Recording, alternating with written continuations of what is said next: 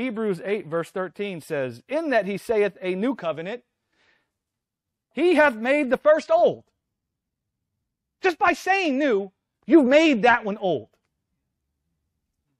In that he saith the new, he hath made the first old. Now listen to what he says.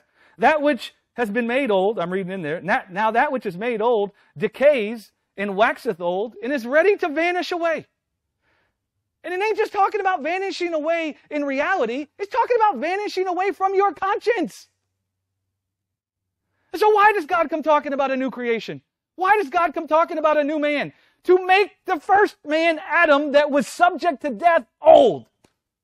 And to make the first creation that Adam subjected to vanity, old. And old meaning, in our minds, we've forgotten about it. Our mind isn't filled with the old creation that's subject to death. But our mind is filled with the new creation that is under the reign of an indestructible life. Our mind is not filled with the old man that's subject to the death and the calamity and the destruction of this earth. But our mind has become filled with the new man that reigns through the power of an indestructible life.